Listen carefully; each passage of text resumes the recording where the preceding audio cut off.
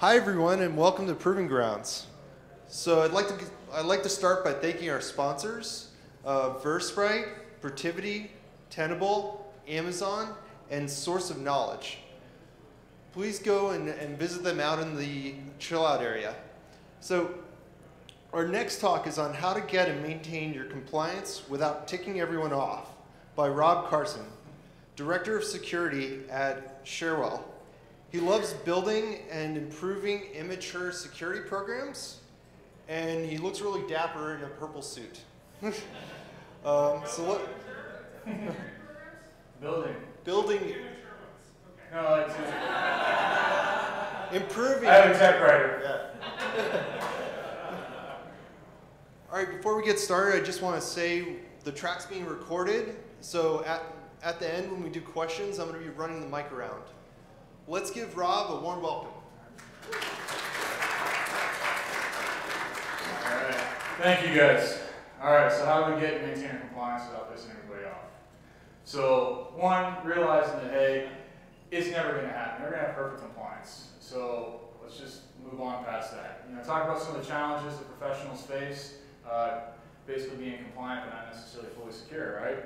And then how creativity and outreach will get the job done, who to engage with and how to engage with different business units.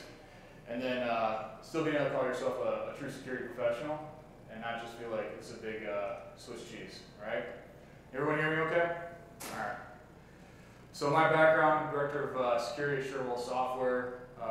Prior lives as well, I've done ISO 27001 twice.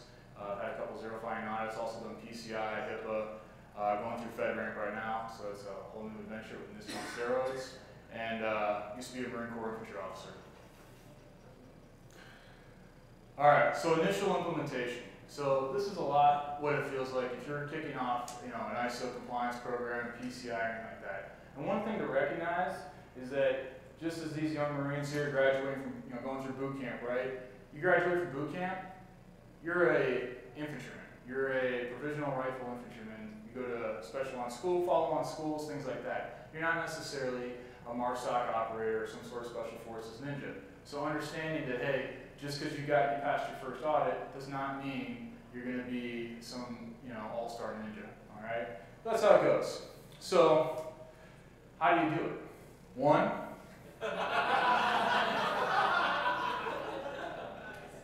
And I got my security architect in here, and that's a lot what it's like climbing with him sometimes. Two, just try to boil the whole ocean. I've been guilty of this for sure. A lot of times you wind up, I try to boil the whole ocean, I wind up, just doing North Atlantic, and that still is why I have no hair anymore. But we'll get there.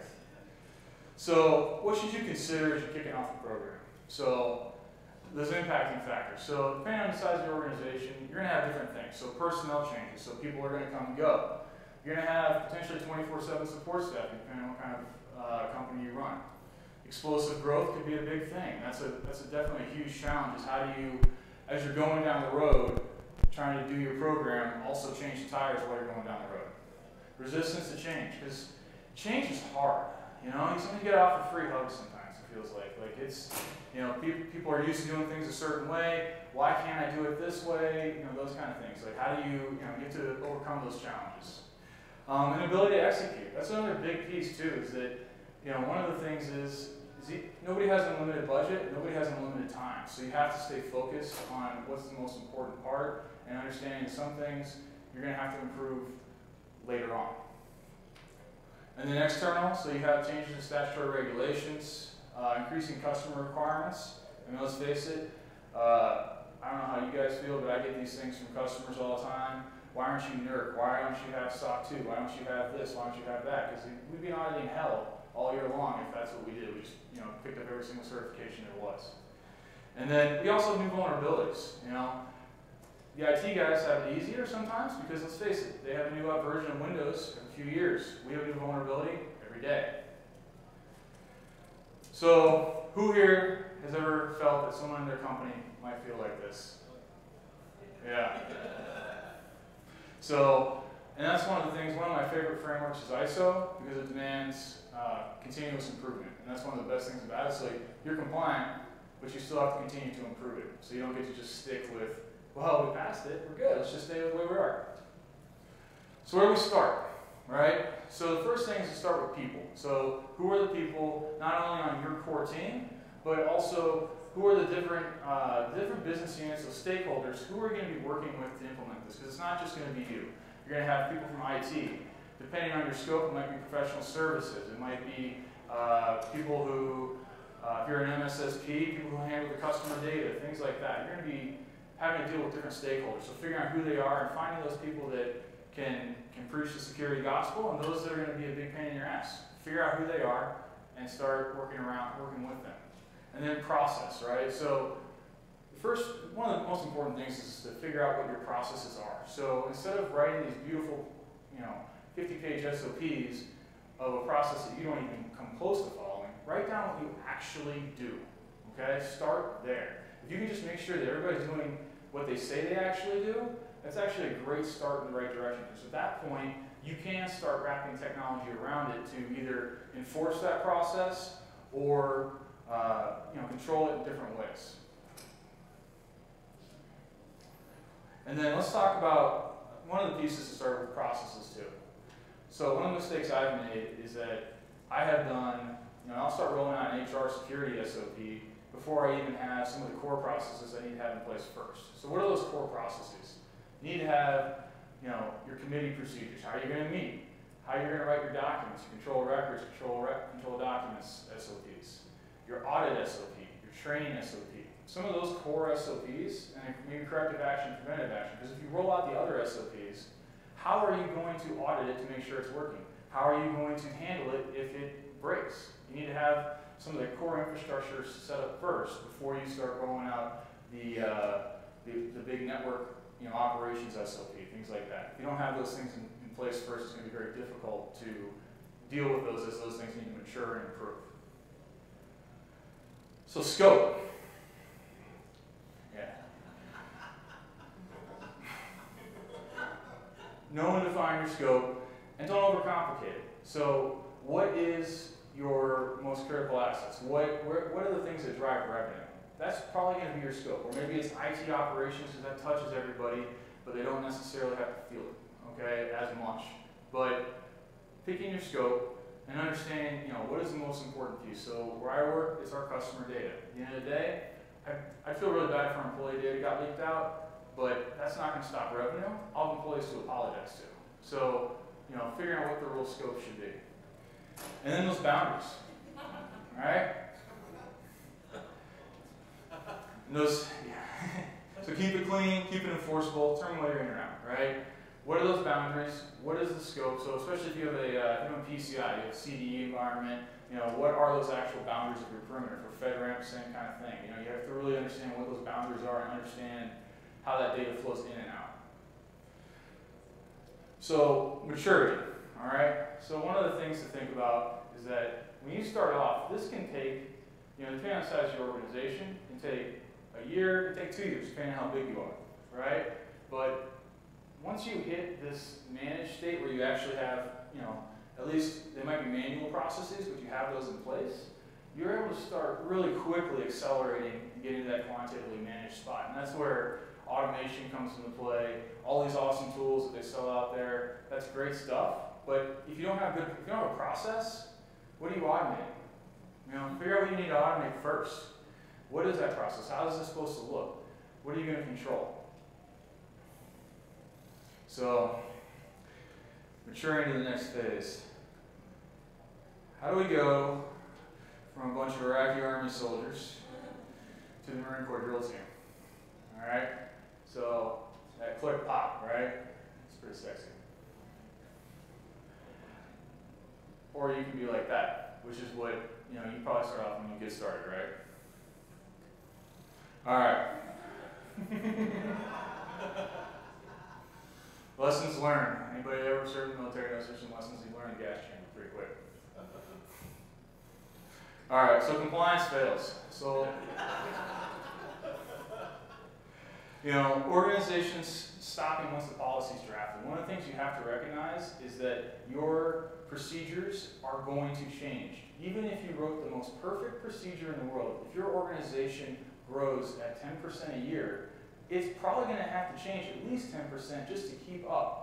All right, so understanding that you have to do that. So one of the things I recommend is getting a good piece of SOP management software. I've used Policy Tech in the past. It's like an AKA. I don't sell that thing or anything like that. It's not a plug. It's just, the thing works because it lets you make sure that you can control you can push out your SOPs, make sure you can get people to read them when they've changed. And one of the things I've seen at the last place I was at, they were tracking SOP approvals via email. Try approving that to an auditor. Like, that's going to suck. So think about those things. Those are some of the core things I would, you want to get in place if you can. Just because security technology is implemented, it's not protected. You could have hips with an any rule. It doesn't do shit for you. But you're compliant. Poor configurations, policies for the sake of policies. When I got to Sherwell, they had an 8-page password policy. It was horrible. Like, I didn't want to read it. And this is what we do, right? So cut it down to 2 paragraphs and put it in acceptable use and move the heck on, right? Keep it as simple as you can. So, and that's one of the things when I started, they had 50 policies, 3 SOPs, okay? So they had these policies that they're works of art. Should be framed. I mean, an 8-page password policy, that's pretty impressive. But at the end of the day, what good is it, right? No one knows how to follow it. So if you have all these policies, you got to make sure that you want SOPs, you want to make sure they know how they actually can follow the policy or the procedure that you're actually trying to enforce that control. Most people will try to follow the procedure if it's clear, but if it doesn't say, go here, send an email to this distro, that's how you make sure you're actually able to make your procedures useful.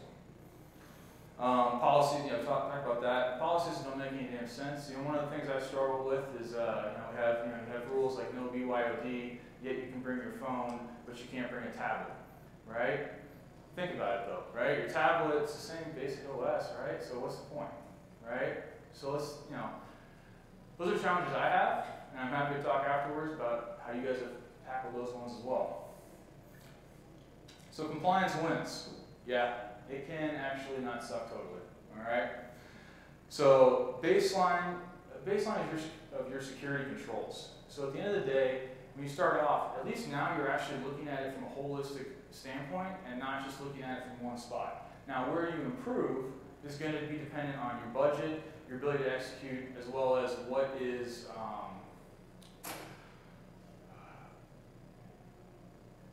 what's really relevant to you. What's your data? Where you really want to spend your effort. Does your physical security matter that much? As long as they can't connect, or where do you want to spend your time? You can't spend your time everywhere, so it helps you start to figure out where you can slowly incrementally increase different parts of your controls.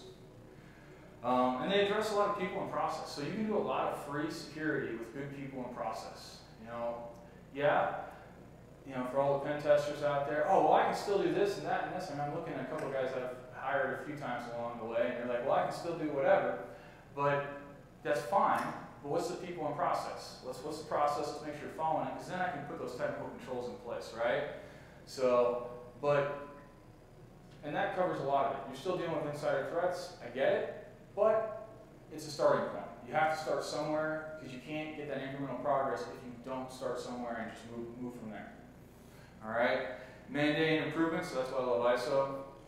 And mechanism for budget. So the way my risk assessment works, when I do a risk assessment, I do it off of the business process and the information assets it creates, right? I don't do a risk assessment on a server. Who gives a shit about the server? What we really care about is the data on that server, what business processes are critical to that server. And so when you're sitting down with the CFO, it's a whole lot easier to say, I need this to protect this business process, this line of revenue that drives this amount, this X amount, as opposed to, I need it because it's cool, Like, why do you need this?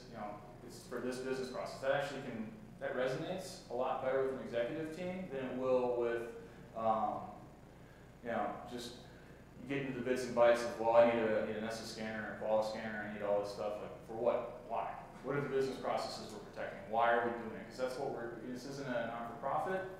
We're doing this for one, to maintain revenue, right? To make sure we protect that revenue, protect that data, so that our stuff's not out there. And then toolkit. So one of the things I use is the Cloud Security Alliance questionnaire. So when you get those RFP questions from your customers, and like somebody sends you one Excel sheet with 70 questions, the next guy sends you one with 20 questions, the next guy sends you one with 300. This is a way to streamline that. So this thing has 300 questions, and it will literally answer everything that customer is going to need to know. It's a very nice compliance piece, and sometimes it'll save you time as opposed to answering their questions. Answer them ahead of time. I recommend it. And the nice part about it too is it actually has a mapping for every single framework out there. So it's got NERC, FERPA, everything out there. So you can actually say, okay, you're a SOC 2, you're an SA16 shop, that's what you care about. Here's how my ISO controls map to this, as opposed to, well, you don't have this, you don't have that. This is how you can get through those issues when you're dealing with compliance people on the other side. Excel, a lot of people start in Excel. It's fine. Get some good compliance management software out there if you want to.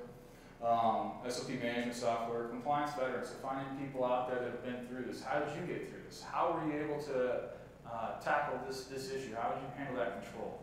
Finding those guys out there. And then KRIs and KPIs. That's one of the big things that we use. So we use key risk indicators, and that can be my, how many vulnerabilities have aged past a certain date, or whatever. But the key performance indicators would be more like, hey, background checks versus employees hired every month. And that way I can make sure that my process, my SOP is actually performing as it's designed, so I can check the performance of it as well as the risk. Those are things you want to think about. And then a poor man's threat feed. So this is, talk about you have external things. So this is a screenshot of what I use. So this is a tweet deck. It's free. But the nice part about it is I can plug stuff in I think is interesting. I have like locations, so I have spots, look at different offices, see what's going on there. Look at Sherwell, so I'll sit there and figure out, I don't make sure no one's tweeting something heinous to see, doesn't get on a rampage about something crazy. You never know. That's happened to one of the casinos in this area. And then, looking at Brian Krebs, stuff like that, right? Hopefully he never calls me. So I'm leaving. All right, how to work with others. So be polite, be professional, have plenty of killer when you meet, right? Don't mess. All right, so sales. It is all about them. So when you're engaging with sales and they need to do their security training, hey, if you don't do your security training, how am I supposed to get on a call with the customer and tell them that we're secure? Do you like selling? Let's make sure we do our security training. Marketing, they're arts and crafts masters, right? So if you deploy something like Titus, it's a document classification thing, let them pick the font. Let them pick where it sits. Who cares? Let them pick that stuff. They're happy as long as you have a classification on it, right? One of the things we did with Control of Records, Control of Docs, as opposed to writing out this big thing of we're going to use Courier New or New Times Roman 12, we said we're going to follow whatever marketing is using, and that way marketing is happy because we're going to help enforce what they're doing. And at the same time, I'm not getting in a battle over Trillium 11 or whatever font they want to use. Like, this is not a battle worth having, right? So make your compliance easy. Finance, it helps them control spending. So use them, they can help you. So when they're buying new software, hey, make sure we check it beforehand. They're happy to delay a spend if they can. So it's an opportunity, right? Audit, be ready. This is what I wear to my audit. Why? Because it's fun, right? And I'm treating it as seriously as I can, right? So, if you show up in a t-shirt and shorts, it might look sloppy, right? You want to show like you've got your A game on. Take the fight to the enemy. So what I do is I literally, a month before and about the weekend before, I go through every single control and walk through how I'm going to prove all of those and where that evidence is. And so when I'm sitting before the auditor, I'm taking them to it. So this way, at a minimum, I might wind up with maybe a minor, maybe an information finding, but I can show them some good evidence before they go look at bad evidence, Because it may not be perfect, but at least you can show them that you are trying to follow the process. But thinking about how you're going to prove it, because the auditors smell blood. They're sharps. So if you sit there and you're like, it's all quiet, when they ask you a question, it doesn't look so well. So take the fight to them. Drive them. They're only there for so long. Finding a GRC process doesn't suck, at least totally. That's important. Think about that. Figuring out how you're going to handle those corrective actions, those preventative actions, things like that. So one of the challenges I think we all have from time to time is trying to understand what the control actually means. You know, from a security standpoint, well, I gotta have this. Well, it doesn't really say that. I mean, you read HIPAA, and do you even really have to have, you know, data at rest encryption, or do you just have to make sure the data is protected? You know, so there's things to think about. All right. Risk assessment. Hey, you know, audit the processes, integrate with finance and legal. So ask yourself, what is the financial implications, legal implications of these processes failing? And assess the value of the data. So look at it from an information asset standpoint, more so than from a server or a USB stick, right? And that's it. Any questions?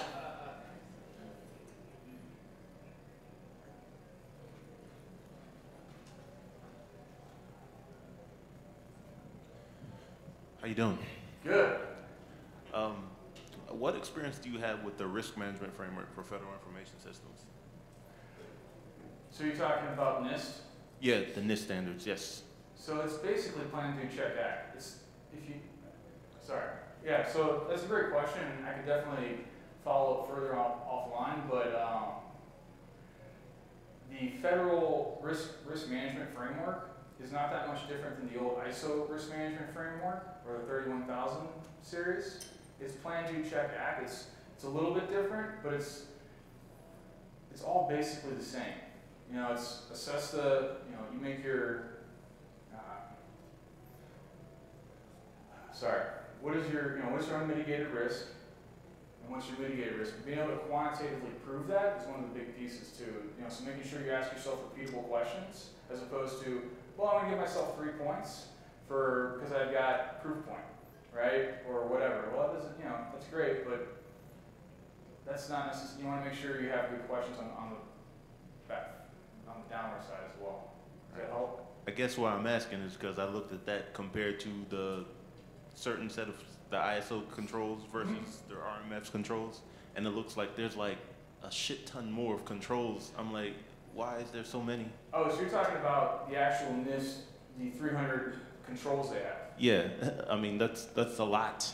Absolutely. It's more granular, and it's a little more specific, and it's definitely less, you know, ISO says you need to meet the control, but it doesn't necessarily tell you how, whereas it gives you guidance, whereas with NIST, it's going to give you, especially a FedRAMP, which is basically NIST on steroids, it's going to be much more prescriptive on how you're going to meet that control. I don't know if that helps. Not really. Sorry. But thank you. All right, any more questions? Let's All give right. them a round of applause.